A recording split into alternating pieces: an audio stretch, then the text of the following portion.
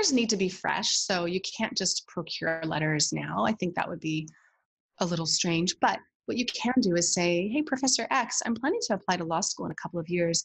I'd be so grateful if you could write me a positive letter of recommendation. And then the professor would say, oh, yes, I'd be thrilled. Or maybe you should ask someone else, right? In whatever polite way to decline. So I think it's definitely worth having that conversation. And if you've had that, then, you just stay in touch. I always encourage applications, even if it's just been a few months, to say, hey, Professor X, I took this class with you. I did this project with you. I really enjoyed learning this.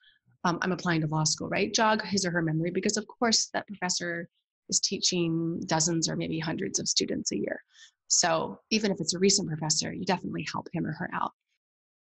Thanks for tuning into the show. Please subscribe if you haven't done so already to be notified of new episodes as I release them.